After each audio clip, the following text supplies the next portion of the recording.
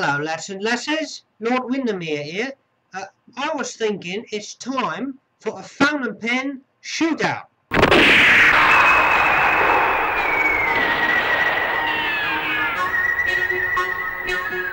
Yes, and today we'll be having a look at two pens by Pelikan, the M1000 and the M800. I did the same thing for Montblanc with the 149 and the 146.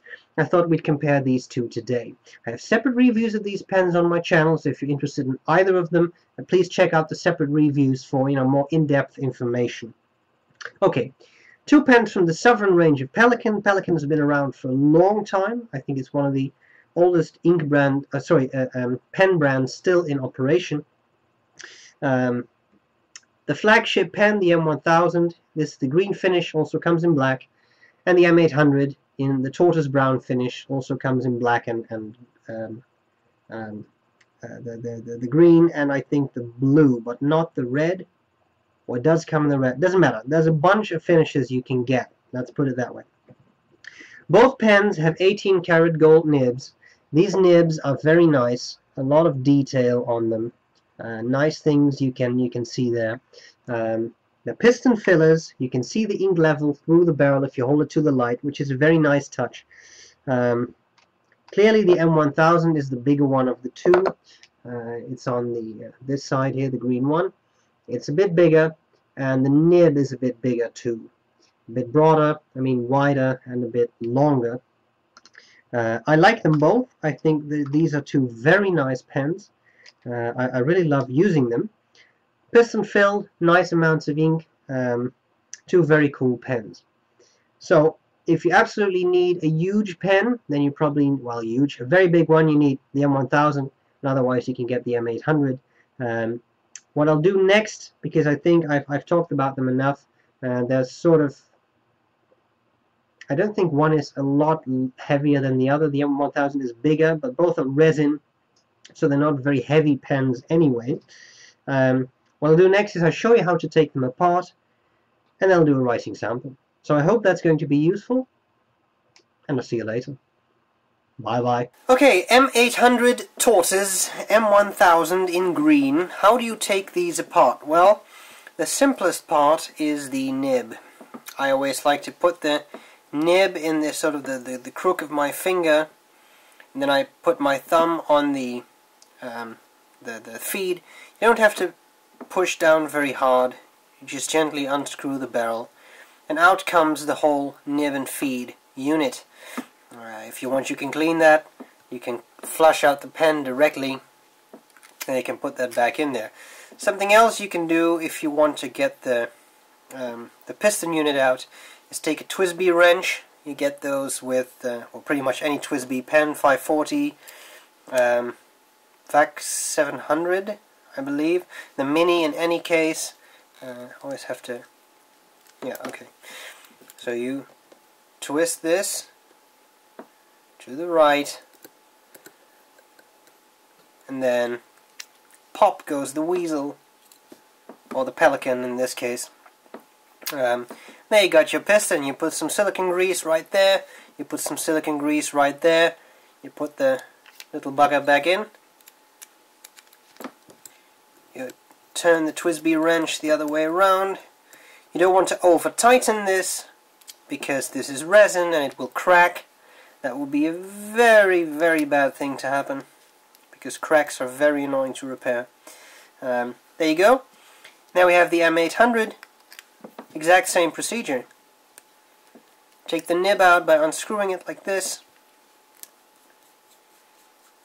Open up the piston, put that wrench in, and there you go. This was the first time I did it with this pen, so it was in there a little more tightly. Pop goes the Pelikan.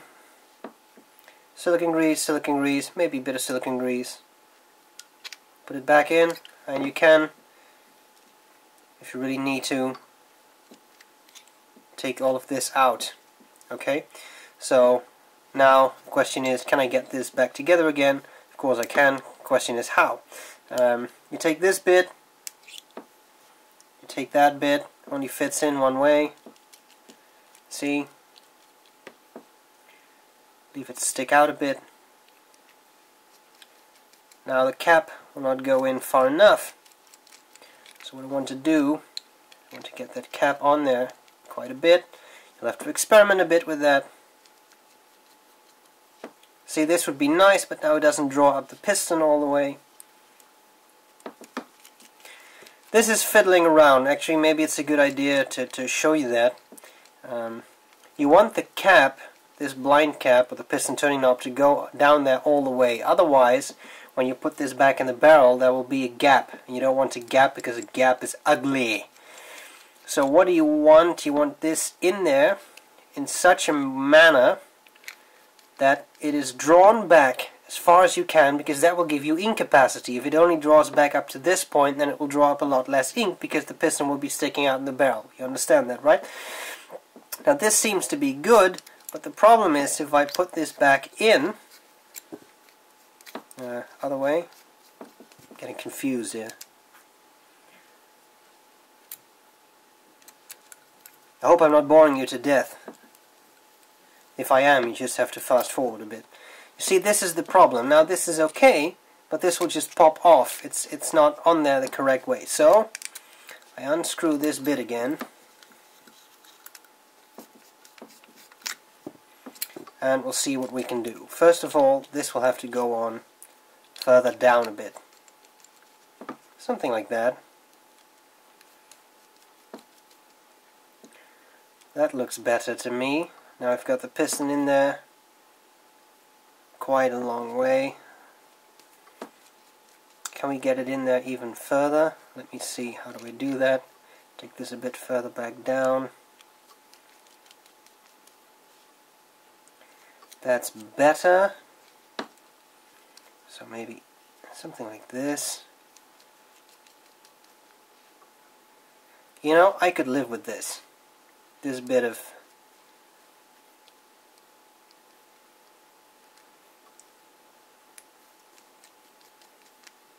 can I get it even more optimal? I don't think so. I think this is as good as I can get this.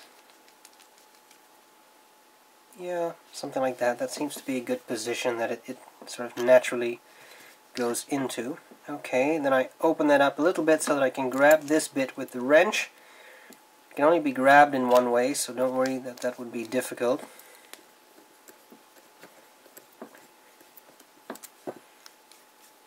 Beautiful. Good fit. Good ink capacity. I'm going to wipe my fingers. I don't want to get the grease on the nib of the feed. In fact, I'm going to be so careful that I'm actually using a bit of tissue here because I don't know which parts of my fingers have touched that grease. Okay, so there you go. You don't have to make that too tight. Don't over tighten anything. Done. Now I'll ink these up, and you know what, I'll ink this one up if possible. Is there enough ink in here? This is Parker Quink.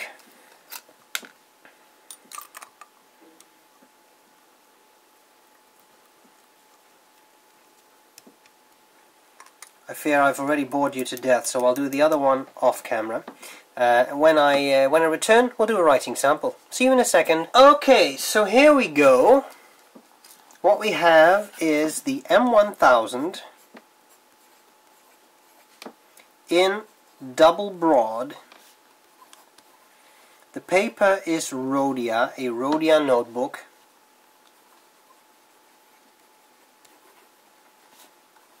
No resistance from the paper, and this is very smooth paper, but the nib is superb.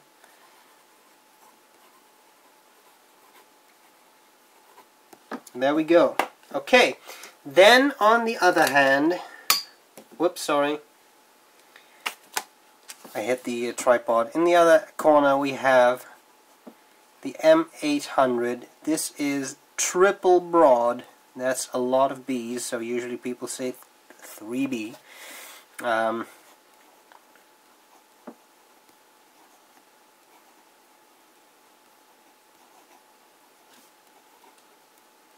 That's a lot of jumping going on there.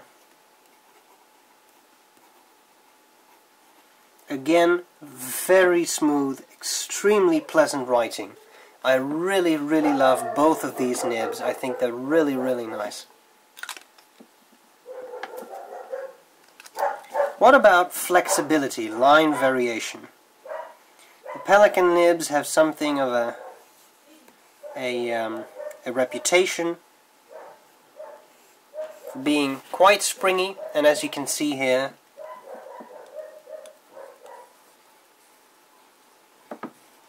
they really are. A nice bit of spring, beautiful broad lines, and some finer lines too. So that's really, really nice. Then we have, notice how wet this is. You see, even this quink is actually feathering a bit. The triple broad, clearly broad by nature. It's a triple broad. Offers a bit of springiness too. Feels responsive, but not as responsive as the M1000. That seems to spring and open up a little bit easier under pressure. Still, another very nice nib, very smooth. I really love those nibs. Okay, well, the final check I'll do here is some fast, not some fast writing, but some wetness.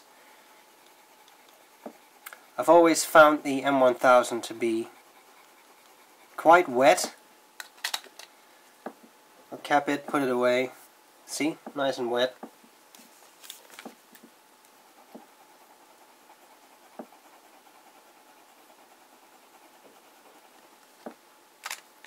Cap it, put it away. Yeah, maybe a little less wet. That was my feeling too. The M1000 is extremely wet. You can also see that by the feathering, right? You see a bit more feathering right there and a little less there. In all, two very, very nice pens. I really love both. I would recommend both without any reservations. So, there you have it. A shootout between two, well, mammoths, I would say. Two pens that I love dearly.